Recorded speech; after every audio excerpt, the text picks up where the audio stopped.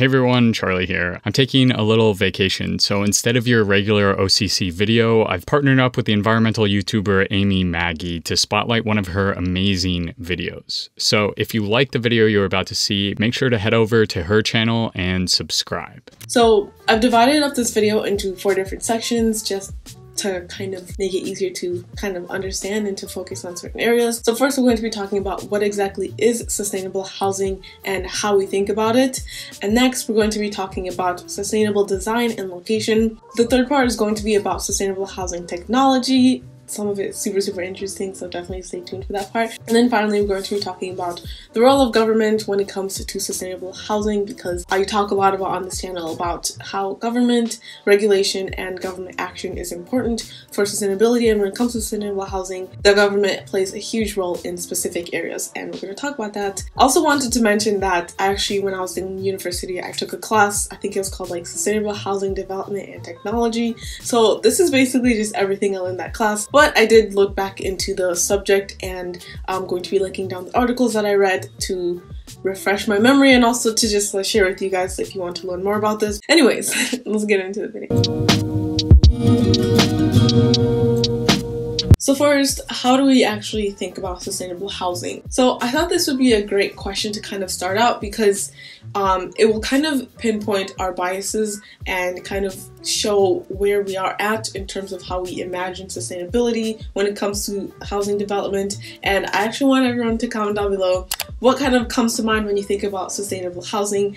And then as we go through this video, I'm curious if your mind changes a little bit about what is a sustainable house and how we need to be thinking about it. For me personally, from what I remember taking that class, and also from when I just Googled sustainable housing, here are some of the things that kind of came up, and it's kind of stereotypical sustainability things, but just kind of put onto housing. So when you think about sustainable housing, you probably think about things like green roofs or just greenery in general, housing that is in the woods or kind of in a naturey kind of area. You also have things like solar panels or some kind of renewable energy source connected to the building, and then also kind of more on the point of like earthiness, kind of more natural materials, or having like a garden or something like that. At least when I first thought about sustainable housing before I took the class, I just imagined super futuristic looking things, especially because our modern day architecture is kind of evolving towards like, I guess like spaceship-esque, more futuristic designs, but just super elaborate things. That's what I thought about when I thought about sustainable housing. And when you Google sustainable housing, you get a lot of these like earthy, futuristic, like skyscrapery, super interesting buildings, and I'll put up pictures to show you guys what exactly I'm talking about. None of these ways of thinking about sustainable housing is necessarily wrong, but I also think it's important to consider other parts of housing and development that you might not have considered when you thought about what exactly makes housing sustainable. And obviously as we go through this video, I'm going to share with you guys exactly what makes housing sustainable, so don't you worry, but here's kind of an overview of what I believe is sustainable housing development. I'm curious if you thought of any of these things when you were considering what makes a housing development sustainable. Sustainable housing is really energy efficient, and it utilizes things like a smaller area and also good insulation. And of course, you have really good material sourcing, really utilizing things that are reusable or reused. Also, sustainable development has minimal to no impact on the natural environment surrounding it, and instead works with nature instead of working against it. When we think about sustainable development, it's not wrong to think about these futuristic, super cool looking things, but we should also consider more than just the design, but also things like the location, the size, the technical things, and just kind of a more holistic approach to considering what is sustainable housing. On that note of holistic, let's actually ditch that and get into the specifics of sustainable housing development. Starting with location and city planning in general. I remember this was the most eye-opening part of this class, not because it's something that's groundbreaking, but something that I had just never considered, but it is the idea that living in a city is more sustainable than living in the suburbs. So I had never really considered this before, so I was kind of mind blown when we kind of started talking about location and the sustainability when it comes to a house in the city versus a house in the suburbs, for example. City living is just inherently more sustainable than suburban living in the suburbs. So I love living in a big city, and I'm not trying to kind of push my ideology on everyone, especially because naturally people just are migrating into bigger cities, or big cities just tend to expand more than people living in smaller towns. But I do think we need to focus on making cities more livable than expanding suburbs. Seriously, why do we keep making more suburbs? I don't get it. Living in a city is just going to be more sustainable than living in the suburbs, and I'm going to share with you a couple reasons why suburban life is just inherently more unsustainable than city life.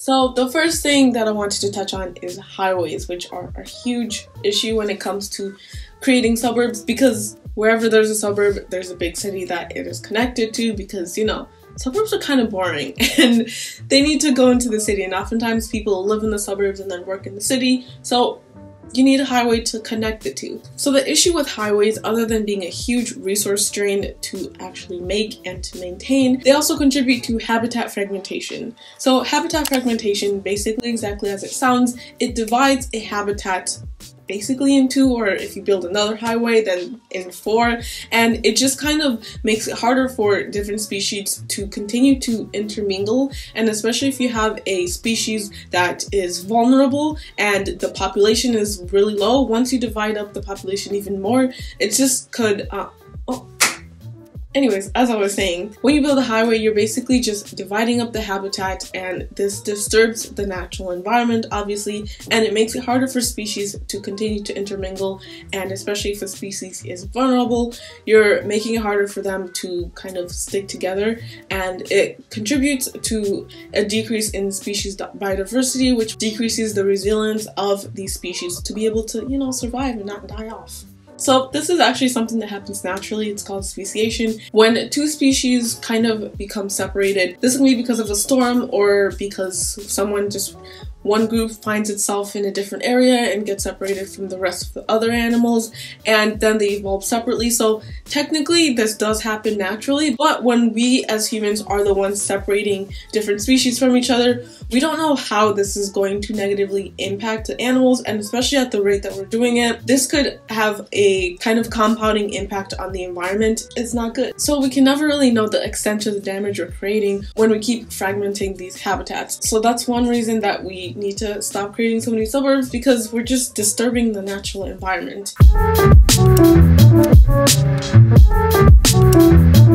So connected to the issue of highways is cars, because obviously you drive cars on highways. Suburbs create a dependence on cars, especially connecting people from the suburbs to the major city, and this is obviously horrible because, you know, carbon dioxide, not good at all. So that's also another issue, and obviously the more people drive on highways, the more they need to be repaired. It's just not good to have such a reliance on cars. And also, because of the way that a lot of suburbs are built, it's hard for public transportation to actually be any helpful at all. So a lot of sometimes I don't know English. Oftentimes the public transportation in a suburb is either non-existent or really bad. Even within the suburb, or I know I keep saying suburb, but this kind of applies also to small towns. I'm from a small town. The public transportation system is not very good because of the way the city is planned. So people have a reliance on cars, which is just not good at all. So something that's super interesting when it comes to suburbs and public transportation that I've noticed here in Paris is that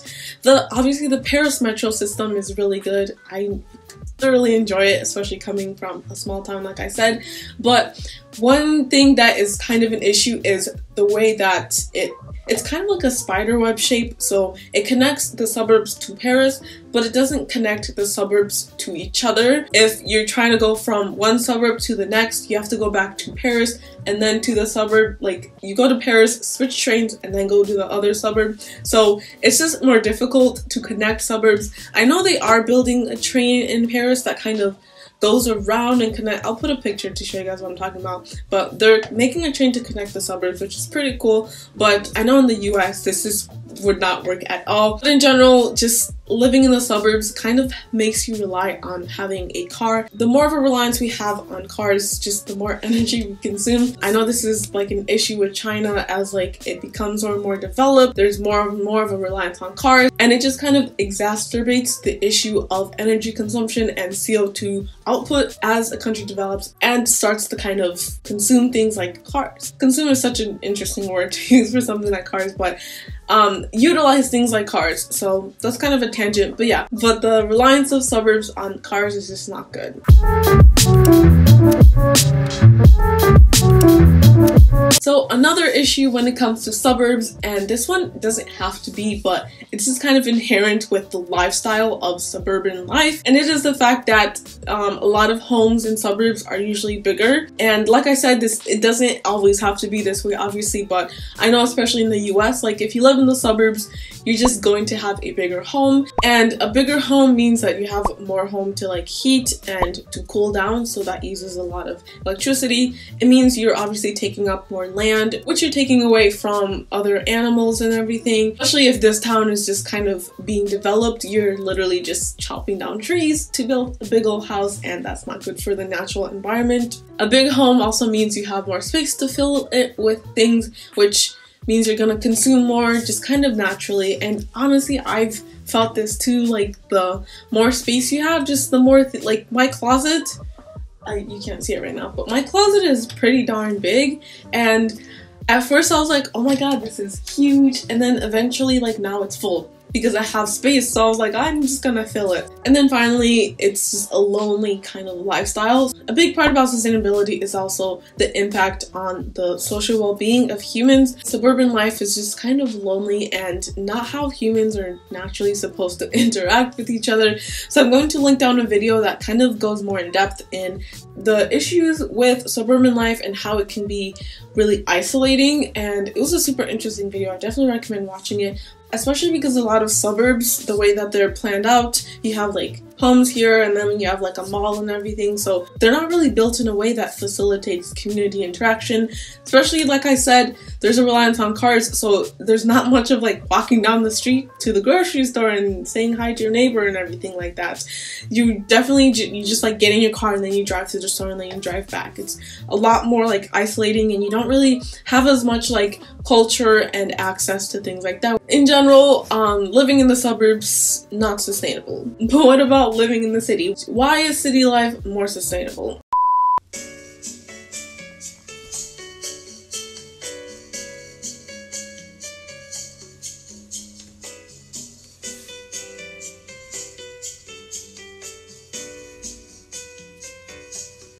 So before we transition to talking about living in the city, I thought this would be the perfect time to talk about urban blight and white flight. Oh my god, that rhymes. So white flight, it's kind of exactly as it sounds, but it was, or actually is, white people leaving the cities and moving to the suburbs. And this is more specifically true with affluent white people. But as I mentioned in my video on environmental racism, come on, please just let me film. But as I mentioned in my video on environmental racism, which I'm going to link up here, white people of all income levels have more access to be able to escape to the suburbs than people of color, specifically black people. In the description of that video, I linked an article that kind of touches on that, but that is just in case someone wants to comment down below. But yeah, the white flight is something that I honestly don't think it still really happens today. I guess you'd see more of, like, within a city, people who have more money just moving to richer areas of cities, especially like New York or Chicago. But back in the day, white flight was kind of a response to desegregation, because white parents thought it was cringe to send their kids to schools where black people also were. But the issue of white flight is closely tied to the desegregation of schools, and more specifically the issue of school busing, which was a response to the de facto segregation that was happening as kind of white people were leaving the suburbs. But because of a conservative majority on the Supreme Court, a lot of the school busing issues ended up going conservative, obviously, and it kind of solidified this de facto segregation and allowed the people who are escaping, or the white people specifically, who are escaping to the suburbs, it allowed them to be able to not have to actually engage with desegregation until much later. So that was kind of a tangent, but okay. So back to the issue of white flight. At first it doesn't seem like a big deal, like if the white people want to leave the city, then so what, let them leave. But it had a lot of domino effects that have led to the degradation that we see in inner city areas to this day. So I talked a little bit about the de jure segregation. Oh, I used the wrong word. I meant de facto. Okay. Child. Anyway, so de facto segregation is basically, so the way you can think about it is segregation that happens not because of specific laws. So oftentimes people will say like segregation in practice. So it's basically how laws are applied, or kind of loopholes, I guess, people will use to be able to practice segregation without it being like a government official being like, yes, we're going to be segregated. So the white flight kind of led to de facto segregation because, like I said, white people were more likely to be able to escape to the suburbs, but you had other things like redlining, housing covenants, and the way that government housing loans were distributed that kind of worked together to perpetuate this inequality between who got to be able to afford these homes versus who had to stay in the cities. And obviously the who in the situation is black people got to stay in the city and white people got to move to the suburbs. And the Supreme Court kind of upheld these, especially when we look at the decisions on school busing. So we could have been able to reverse a lot of the discrimination and be a lot more far ahead when it comes to equality today. But because of the Supreme Court decisions, to this day, we see the negative impacts of the white flight and the jure and de facto segregation in the cities today. And we see how these systems of oppression kind of collapse and basically broke cities. So long story short, the history of segregation, racism, and housing discrimination has led to the degradation of cities, which is what we refer to as urban blight or urban decay. It's the same thing. And I'm going to put up some pictures to kind of show what exactly it looks like, but it's basically just abandoned, rundown, I guess like crime infected. It's basically like, you know, like the euphemism for black, how it's like urban. Well, that's kind of basically it.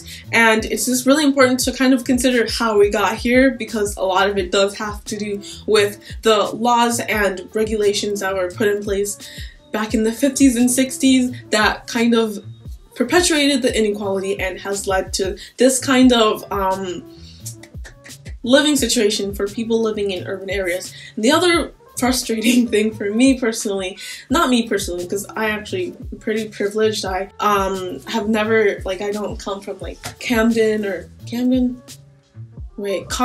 See, I'm a pretty privileged person. So a lot of times when it comes to urban blight, it only happens in certain areas. It happens in the areas that black people or people of color are living, and then you have other parts of the city where there's more affluent people. You see this in basically every major city: New York, Los Angeles, Chicago, all of them, where the more obviously affluent parts of the city are doing fine, but then you have the rundown parts of the city and the industries that have been most negatively impacted.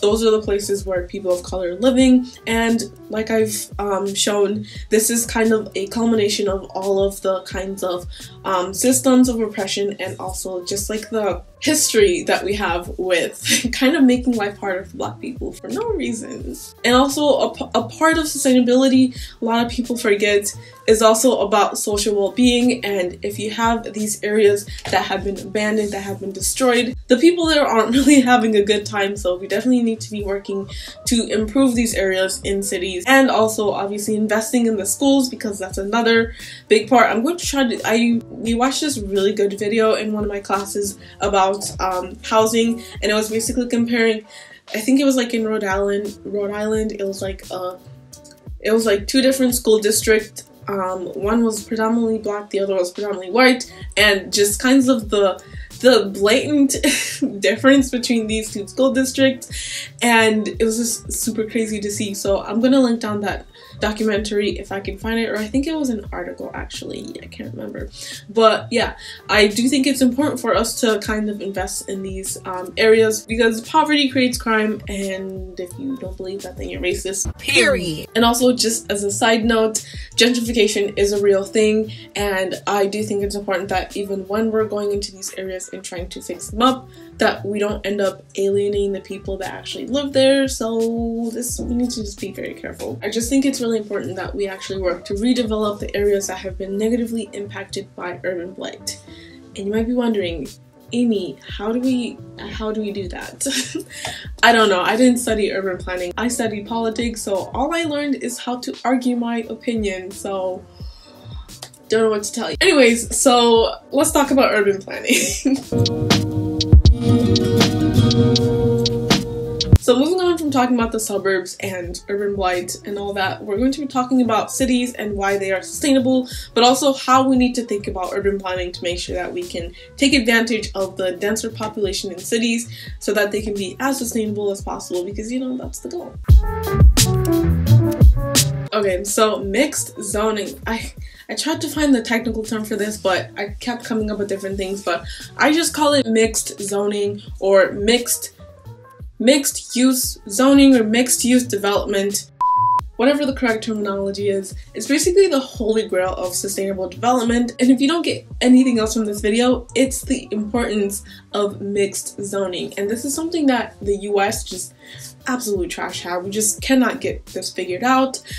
I don't know who is planning our cities, but they need to be fired. So this is something that we can actually use in suburbs, because like I said, we don't all need to be moving to cities, but at the very least, we need to be creating mixed use zoning living spaces. And this is, like I said, something you can do in the suburbs, but it's also just perfect for cities because of this dense population. So what exactly is mixed zoning? So it's basically creating cities where everything that you need is within walking or busing distance, preferably just walking distance. So what this looks like is you have your post office down the street, your grocery store around the corner, your school's like 5, maybe 10 minutes away. You have another grocery store down the other street. Your favorite plant store is like right around the corner. Basically everything that you need to use on a daily or weekly basis is pretty easy to get to, and it's pretty close, preferably walkable. So I'm currently living in Paris, and Paris is just amazing when it comes to mixed zoning. I live in the 16th arrondissement, which is actually notorious for kind of being more residential and not being close to things. And even I'm able to get to most of the places that I need to get to. I have my grocery store, which is I think like 10 minutes away from me, the one that I use. But there's like 5 grocery stores that are closer. I just don't want to use those grocery stores because they're more expensive. There's like a bookstore I know down the street. It's French though, so not helpful to me. There's also like 3 schools that I've passed just going in various directions. What else? Oh, parks. I didn't mention that earlier, but having parks really close by, or recreational facilities like gyms. There's a park like down the street that way. It's actually like a huge, super beautiful park.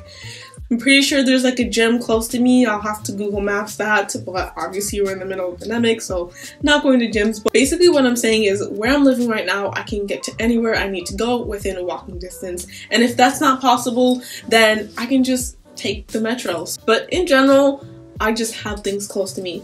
Versus when I was living in my hometown, the closest grocery store, let me try to see if, just give me a second. I'm trying to see how far away the grocery store was from my house. The closest grocery store to me was 23 minutes. And I never used Hy-Vee because it was kind of expensive. And I'd say I live in kind of a similar area, kind of not downtown.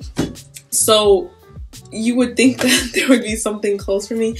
And it's similar in Minneapolis. When I was living in Minneapolis, it's kind of a similar story where all of the grocery stores close to me were kind of expensive, but the closest like affordable grocery store was 30 minutes on the metro. Basically what I'm trying to say is American cities need to kind of fix their whole layout situation, because it's hard to get to places without driving, and like I mentioned earlier, reliance on driving is just not very sustainable. So just a couple other things that I wanted to touch on. Like, this video is getting I've been talking for almost an hour, but a couple other things that I wanted to touch on when it comes to sustainable housing is what you have inside. I kind of mentioned this, making sure that you're not like filling up your home with things that you don't need. That's not very sustainable.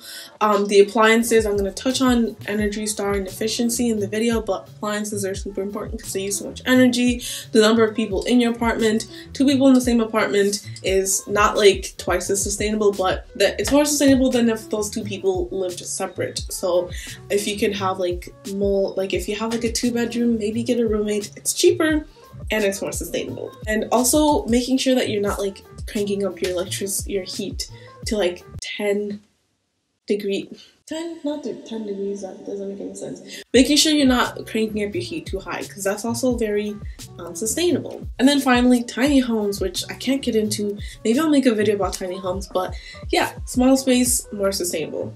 Let's move on, because this video is getting so long.